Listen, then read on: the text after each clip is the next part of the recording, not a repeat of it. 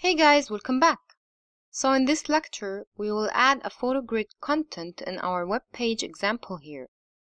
A photo grid is a way for you to showcase larger groups of photos within a page in a grid format. It is great for displaying a cohesive collection of images. But first, let me add a header text. I'll call it, for example, our work.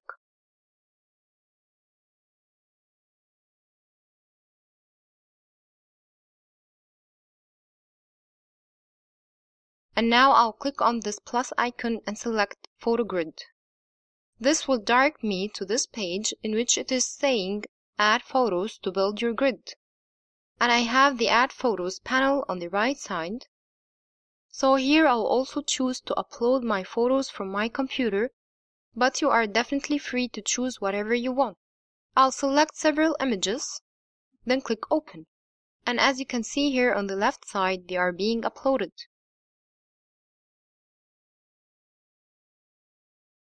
Now this is how my grid will look like if I clicked on the Save button.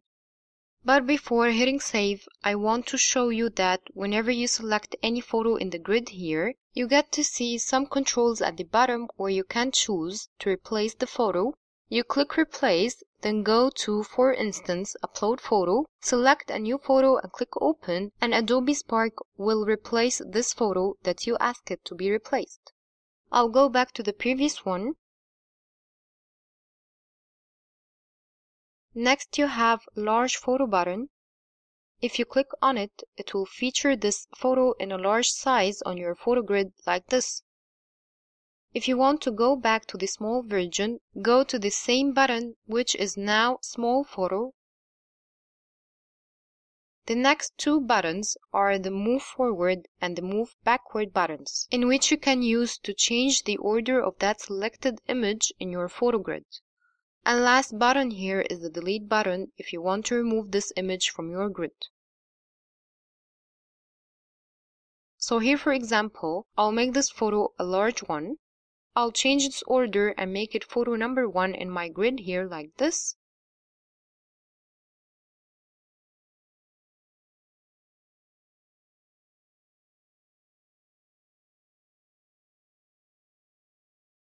And this is how my photo grid looks now.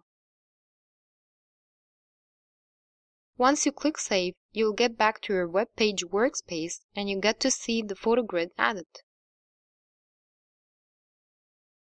At any time you changed your mind and wanted to edit or delete this photo grid, simply click on it and choose the action that you want.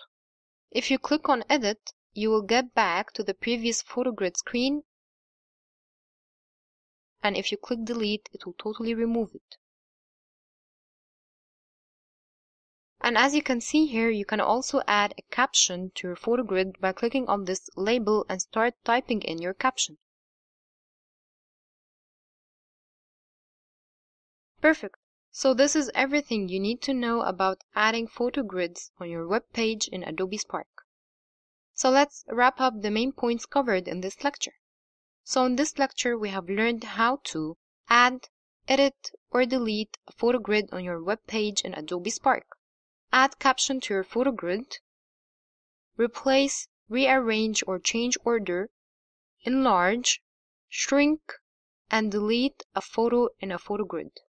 In the next lecture, we are going to learn how to add another wonderful content item in Adobe Spark web page, which is a glide show. I hope you are enjoying so far. Please, if you do have any question or if anything that is unclear to you, let me know by posting your question on the discussion board and I'll reply as soon as possible. Thank you so much for watching and looking forward to seeing you next lecture.